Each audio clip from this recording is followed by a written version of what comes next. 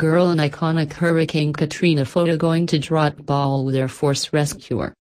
An Air Force enlistee who worked as a parachute jumper in the aftermath of Hurricane Katrina is reuniting with a little girl he hugged in an now iconic photograph to a JROTC wall.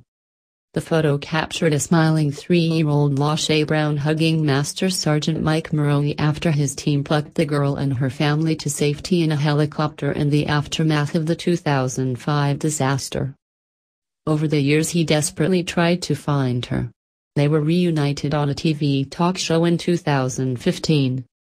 Lashae, now 14, plans to bring Maroney to the JROTC Saturday, Fox 8 New Orleans reports.